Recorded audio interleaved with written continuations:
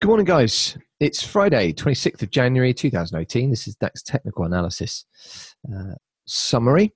So we've got a couple of ideas here that we've been talking about on the DAX for this morning. So we'll just talk you through those quickly now. Now, the DAX has been on a bit of a mini rally this morning, and if we just look at the kind of the minor swings just based on this 250 tick chart here, you can see that we've got a bit of a bullish trend happening here. We did break a couple of these minor swings, but we tested this second swing back and have got a reaction here. We're now looking at testing yesterday evening's high.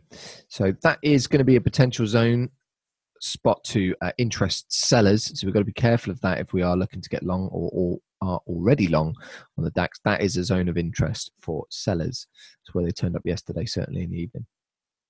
If we do manage to break out that and hold it, then you'd imagine that we're off to go test the tops of this move, somewhere in that 420 range. And that would be a good target for buyers that got in long yesterday down here. So the idea for bulls was this one, and I put out a little GIF yesterday. If I just erase this and show what it was, we've got some pretty clear swings on this chart, which you can see from these points here. I drew a line from, I believe it was, let's just try and remember this. I think it was these 2 points down here. Excuse me.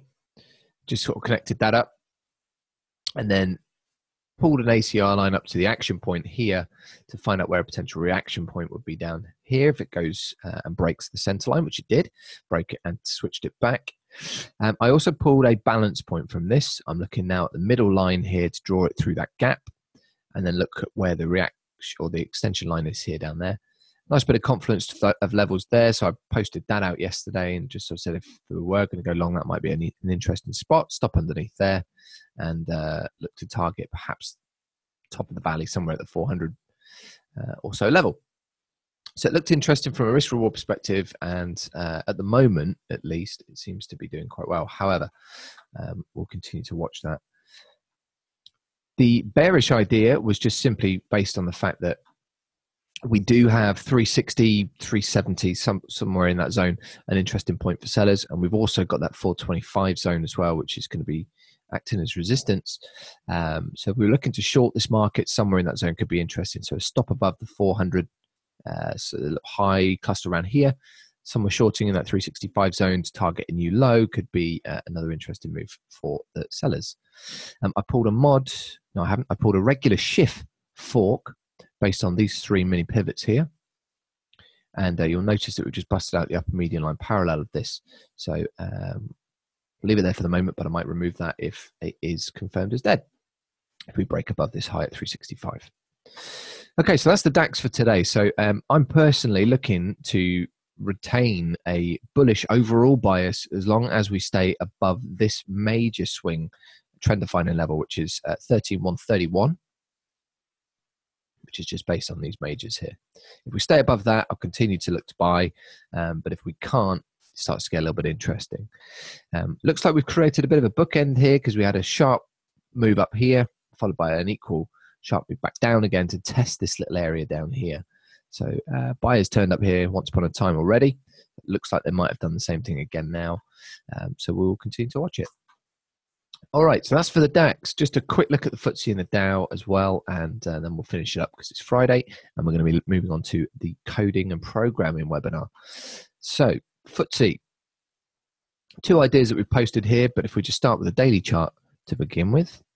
I was looking for a median line retracement on the daily chart. It looks like we've got that. We've just overshot it slightly, but we didn't quite get down to the 75, 95-ish level that I was after. But looks like it's getting a reaction at the moment after we just posted this doji beyond the balance point extension. And the two ideas that are out there at the moment are these. Now, just to remove that fork for now, I had this multi-pivot line drawn in expecting to see a retracement back to that level, which we've pretty much got right now. We are starting to post a bit of a bearish trend here. High, low, lower, high, lower, low. So whether or not this is a 3 count or a 5, we will soon see. We could get long at current levels with a stop underneath this low and look to target the top of this, would be a valley. Gives you just under 4 to 1 on your money. Or equally, you could look to short on a test of this zone where sellers turned up previously, stop above that mini high, the second pivot there, and look to target a new low to count at pivot 5. That would give you near on 7 to 8 to 1 on your money. So that's on FTSE. A couple of interesting ideas setting up on that. And now we had a daily price movement range trade, which came in 2 days ago, I believe it was. That was quite good. The next idea that I have for that, because it's around about 200-point range on the Dow in the day. So if we're looking at 200 points lower than current levels, it's around about 26,225. If we tag that level today, it could be an interesting spot to buy to continue to follow the trend on this market. I'm certainly not looking to sell, and I'm certainly not looking to buy at current levels. We're pretty much at the moon. All right, so that's it. Have a great trading day. We'll catch up with you again on Monday. And if you are a premium member, then stick around because we're now going to jump into the coding part of the course. Take care, guys.